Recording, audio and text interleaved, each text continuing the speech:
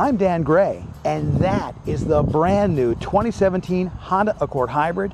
It is one of the most efficient hybrid sedans that you can buy today. I've spent the last few days in it, rolling up hundreds of miles.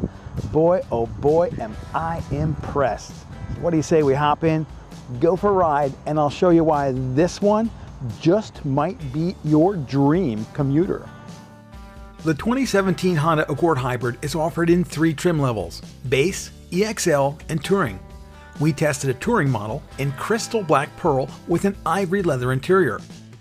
Now when you look at all the competition in hybrid sedans these days, it's a tough class.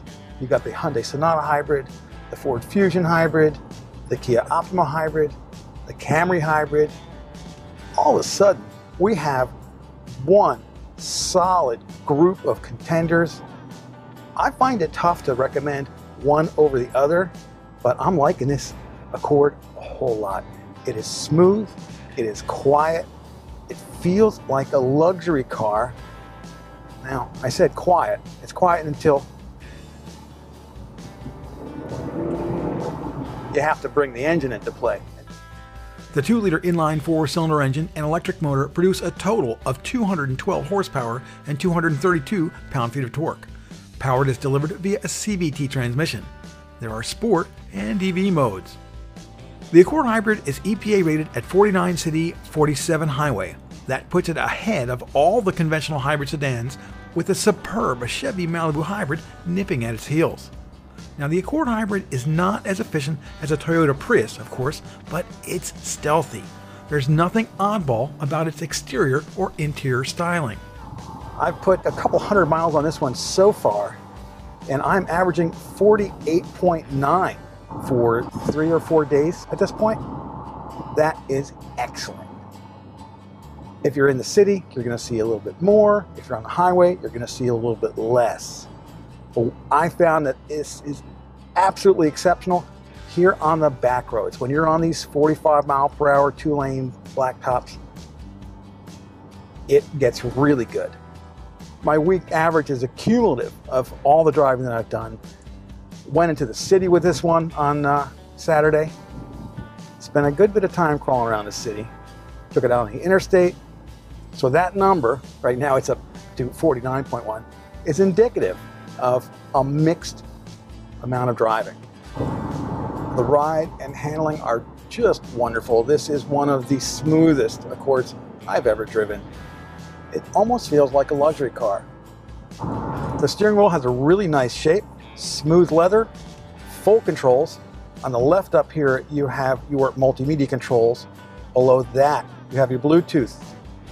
Over here at top on the right, you have your cruise control. And in this car, it's adaptive cruise control. Just below that, you've got the lane keep control. And underneath that, the center info screen. The 2017 Accord takes a big step up with regard to infotainment because it is now equipped with Apple CarPlay and Android Auto. So if you have a smartphone, hook it up, and lo and behold, your phone is now on the dashboard. One thing that I'm not too crazy about is this 2-level display. So down here, it's a touch screen, and up there, it's controlled via the steering wheel buttons. It's a little confusing at first, but eventually you'll get used to it, they tell me. The USB port is here, inside, 12 volt below. You've got more ports inside the center console.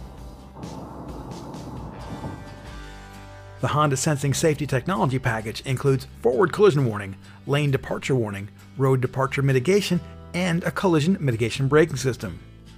The Accord Hybrid also includes an active lane keep assist system, adaptive cruise control, and Honda Lane Watch, along with a 3-angle rear view camera system.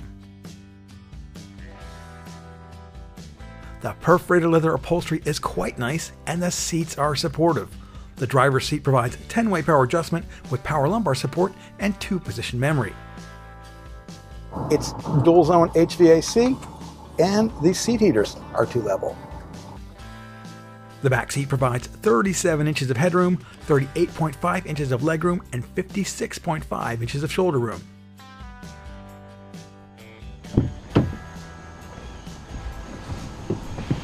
Wow. Wow, there's a lot of room back here. I've got about 4 fingers of headroom, oodles of leg room. This seat is back to where I'm comfortable at 5'10". Plenty of room. Nice, squishy center armrest.